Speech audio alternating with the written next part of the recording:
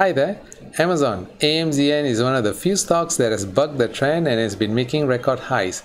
How much higher can it go? Is it time to buy or sell Amazon stock?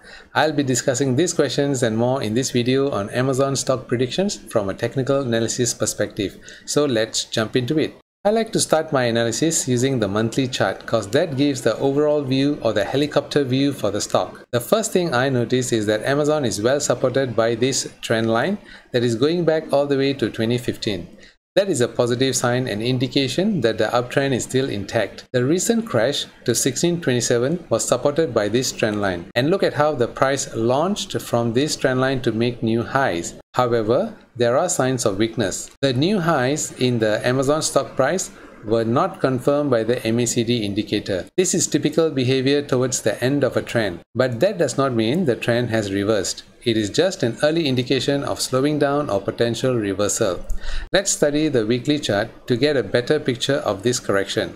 Straight off the bat, we can see there is a resistance turn support zone right here. This looks like a strong support zone. It was tested many times before. The price finally broke above it. It was tested 3 times over here. 1, 2 and 3 times, and each time the price collapsed from this zone. Bigger drop here and a smaller drop over here before Amazon broke through the resistance level right here. However, the price collapsed again. This behavior is typical of strong resistance zones, and my thoughts were it must also be a psychological level. Sure enough, it is right around the $2,000 price mark. So there were a lot of investors offloading their shares at this level.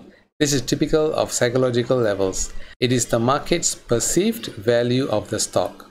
Investors don't believe that the stock can go any higher, and hence they sell off each time the price reaches this level. As the bearish investors keep offloading, their holding size gets smaller and smaller, and the bullish investors' holding size gets larger and larger as they keep buying the dips right around these levels. Finally, the balance tilts from the bears to the bulls, and it does not take much effort for the bulls to then push the price above the psychological level. As you can see here with this big spike up, to me this is a very strong support level. Firstly, it is a psychological level.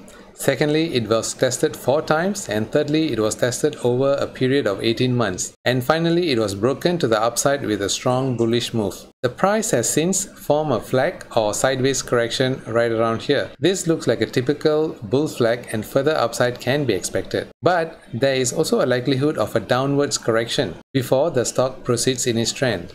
Let's analyze the hourly chart to study this further. The bull flag looks like a typical sideways correction, but I also see a gap down right around here, and this was followed by a corrective wave. The gap down indicates some weakness in the short term.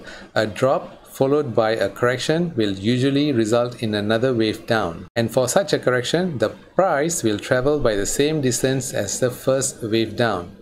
This gives us a target of around 2200 for this correction, and that level coincides with this gap over here, as well as the previous resistance level over here. So this makes it a high probability target. I am expecting Amazon to make further highs after this correction is over. But for now, my target is still at 2500 price level, right around here.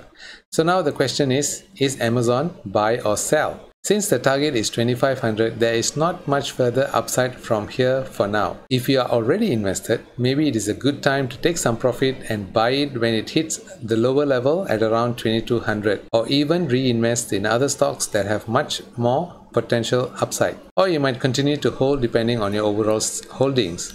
But if you are not invested yet, then I would think there are other stocks with a better potential that you should look at. Do let me know in the comment section below your thoughts on Amazon or other stocks that you would like me to do a video on. And do give me a thumbs up if you like this video. Thanks for watching, and do hit the subscribe button so that you will be notified when I upload the next video. And I'll see you soon in the next one.